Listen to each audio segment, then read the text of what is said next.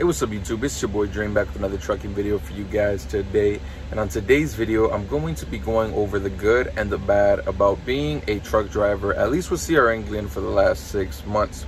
So before I even get started, if you are planning on joining CR England, I will have a link down in the description and in the comment section. For those of you guys that want to hook me up by setting me up as a referral, I get a little bonus out of it. I help you out throughout the way and it's free, so it's a win-win, right?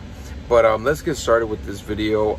Just to keep in mind, this is not all going towards like CR England. This is in general, like as a truck driver. So just keep that in mind. I will start off with the bad list. I have it like on my iPad right in front of me for my notes, and then I'll go over the good stuff. So some of the bad things, most of these I'm noticing are with over the road, which if you guys see my previous videos, you guys know that right after training, I went into team over the road, and then because they didn't have a dedicated position for me available, they switched me over to solo over the road, right? Until I waited. So the first thing is little home time. So if you're over the road, you're out for about 3 to 4 weeks at a time, and you're not going home because you're going state to state to state, right? The thing is, to be even considered to go home, you need to submit a home time request like 2 weeks in advance and stuff like that.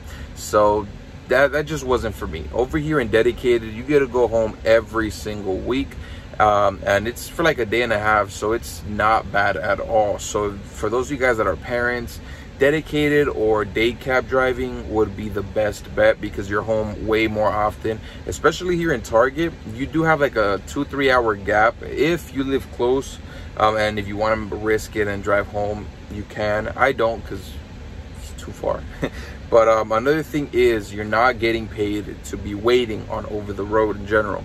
So in over the road, while you're getting unloaded, yeah, it could take 2-3 hours depending on where you're located at or where you're getting unloaded from, and you're not getting paid. So you have to go to off duty, stuff like that, and it's your time, so it sucks because some of these locations you can't really go outside, cross the street, go to a store. You can't really do that. You have to stay in your truck, and it sucks, especially if they take long, if they do any delays and stuff like that. So watch out for that, especially if you're over the road driver.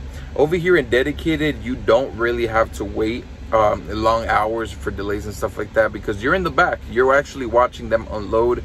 In some cases, you can actually go shopping in the Target. You could get some Starbucks. I've had some managers actually pay for my Starbucks because they've taken long or stuff like that.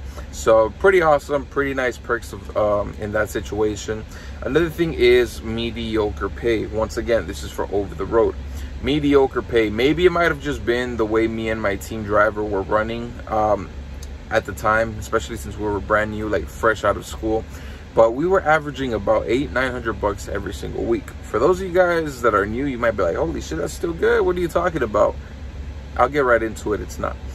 But keep in mind, it might have just been the way we were running things, so it could have been more. I was expecting more, especially since we're going state to state to state. So at the end of the day, not really as much, especially because that's gross. So they're gonna take taxes out, and so yeah, keep that in mind. Another thing is trailer washouts, scales, and like roadside and stuff like that.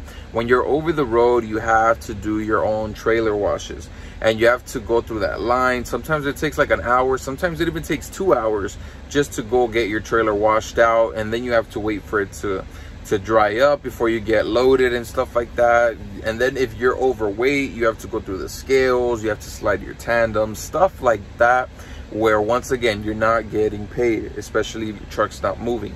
And then another thing is roadside assistance.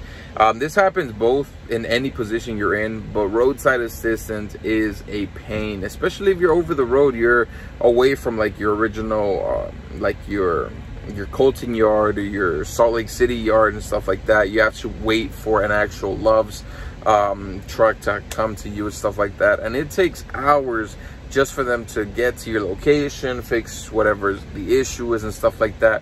And for those of you guys that have been watching my channel, you guys know the horrible luck that I've gone through in over the road, where I've had like 3 or 4 popped tires. Just a pain, and especially it delays your trip, it delays your next trip, and it's just a full-on mess. Another thing is truck stop parking and truck stop food. So truck stop parking, if you're over the road and let's say you're solo, sometimes at night you're not going to be finding good parking or parking in general, so you got to watch out for that. Truck stop food, oh my god, you're going to go through Subway, Carl's Jr., Wendy's, freaking Burger King, Chester's, and just to name a few. They have like a Denny's, Iron Skillet. Pilots has like their own food right there with like Pizza Hut. I'm gonna just stop talking. So obviously, if you want to eat healthy, it's bring your own food, but for that you will need a power inverter, or microwave, a freaking fridge. And now that we're into the power inverters, I'm actually gonna get one, but it's $635 for a power inverter, and that is through CR England. I thought, yeah, you could buy one from Love's or Pilots and stuff like that, but apparently you can't.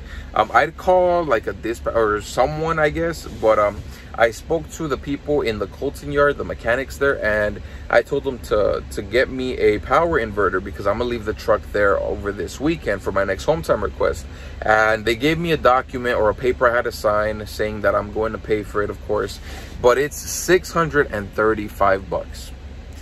$350 for the power inverter itself, $160 for the harness, which I don't know what the hell that is, and $125 for the labor, which comes out to $635. But if you don't want to pay it in full, they do have payment plans where $52.92 a month for 12 months. So yeah, they'll take it out of your check, $52 a month, no issue. But at least you'll have something where you can connect your microwave, something you'll connect your mini fridge, stuff like that. So I'm getting it, you know what, because I'm eating too much fast food. At least this way, you know, I bring some food with me. You know, I bring some bread, some tuna, it's just something in general, something where I could keep my waters cold, because you guys know I don't go good with water. Let me just show you guys real quick. My truck's, well, our truck's a little mess right now, but I went to Sam's Club and I spent $400 at Sam's. $400. But I bought a lot of waters, some protein bars, some Pop-Tarts, and then up here, some cup of noodles. You can't really see, but just a few things. Obviously, at the $400, I didn't bring everything here. Most of it went to my house, but $400 for Sam's Club.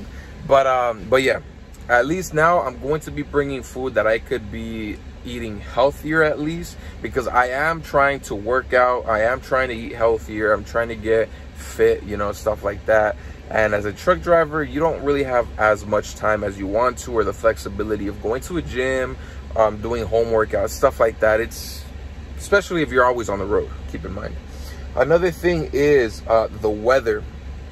Weather is horrible, not all the time, but it is horrible. You will drive through windstorms, sandstorms, heavy rain, heavy fog, heavy snow, just lightning, stuff like that. And for some reason, Arizona has that all the time. Yesterday, there was lightning a lot. It was very windy, not as bad as a wind, but yeah, and especially if you're empty in the back, there is risk of flipping over. Yeah, I have seen vehicles, I mean trailers, that are flipped over on the side of the road and stuff like that. Thankfully, nothing has happened to us, but it's just scary, especially when you're driving straight and then out of nowhere, like you feel your truck shake because of the wind, random winds and stuff like that. So always be careful. If you don't feel confident driving in these weather conditions, just pull over, call your dispatch, let them know, and see what they recommend you to do from there.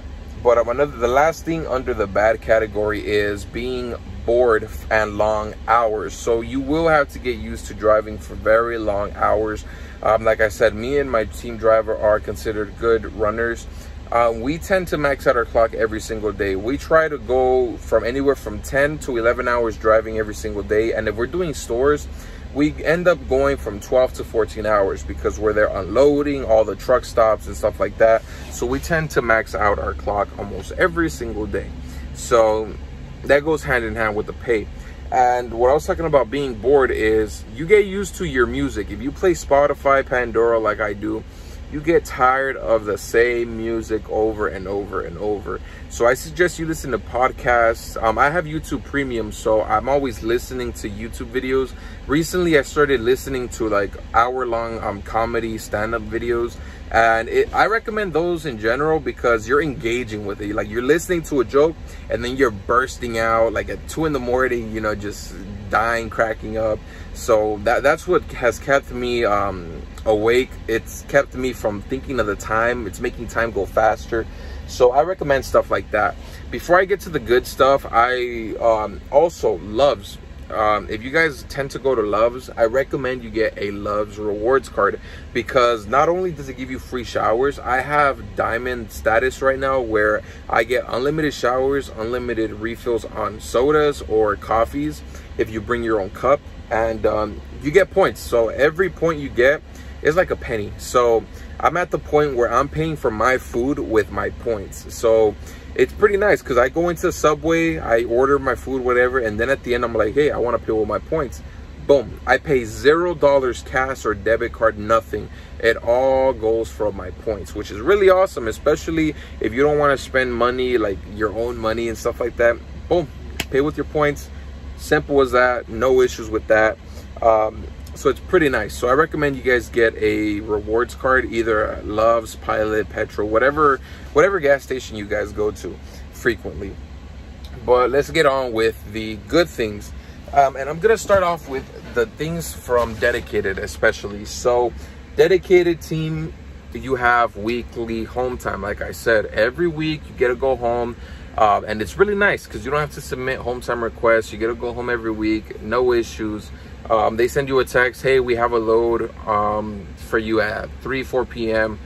Early in the morning. That way you have time to plan out, to see what time to get here and stuff like that. Another thing is you have steady routes. For Target, at least, we only go to Utah and Arizona, so we know exactly the stores we're going to. Yeah, there's several stores in each state and stuff, but when I hear, okay, I'm going to this store, okay, I know that these people use the electric pallet jack. I know these people are gonna go fast. These people take a little bit longer. This parking lot is easier to park in. This one's super hard and stuff like that. This is blindside. Just things like that, you get really used to it. The sun's coming out.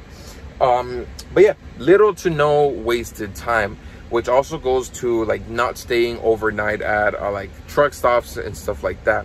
Literally, you get a load, you take it, you deliver, you come back. There's literally not much wasted time. The only wasted time sometimes is when you have a backhaul.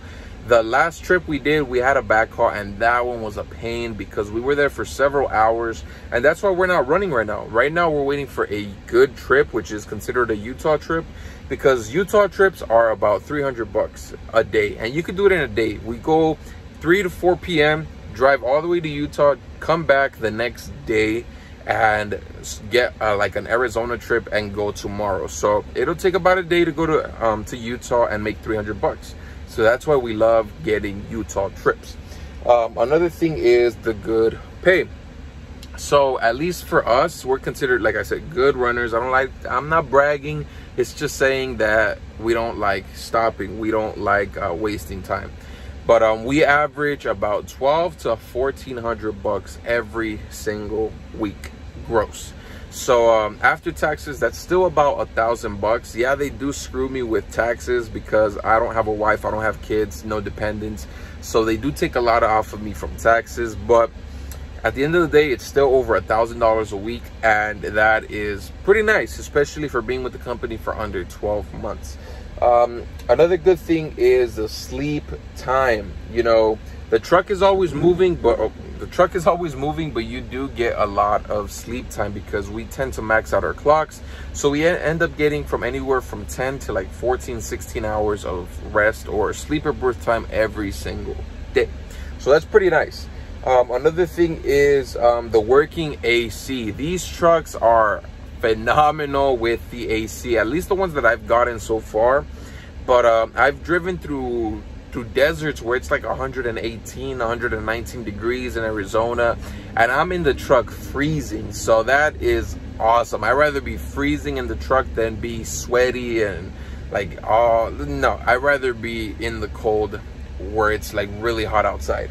And then my last two things are, I'm already on my 6-month mark, which means I could upgrade to a trainer. For those of you guys that know, I think I'm gonna upgrade to a trainer. Maybe not right away, because things are going great with my partner and I. We're making over $1,000 a week after taxes. But I want to be a trainer. You know, I want to upgrade. It's good pay, stuff like that, good experience. And it's just nice, you know, helping other people get used to being truck drivers. So I want to be a truck trainer. I'm going to upgrade soon. Maybe, who knows, maybe in the future I might be training you guys, for those of you guys that are not in the school yet, maybe down the road. But now I know that I'm 6 months away from being contract free. So after 12 months with the company, you don't have to pay the school tuition. CR England takes care of it. A lot of people are scared, like, oh, I don't want to join because what if I quit after like 5 months, etc., stuff like that. Then you would have to pay the tuition, but after 12 months, you're tuition free and you're good to go. So I know that I'm 6 months away. I'm halfway there. But yeah, those are just some of the few good things, some of the few bad things. I do have a drone as well, along with my GoPro, so I will be making different, better videos hopefully in the future. But if you guys have any questions, let me know in the comment section below. I'm getting really hungry, and right now I'm waiting for a Utah trip. It's barely like what? It's barely like 12. No, mames. It's barely 9 in the morning. We have our Utah trip at 3 or 4 p.m. So I'm probably gonna go to Ono Hawaiian. I just realized there's a Ono Hawaiian right next to the Target spot. So that's dangerous because I love Ono Hawaiian. So I'm probably gonna stuff my face right now. And I'll see you guys next time. Bye.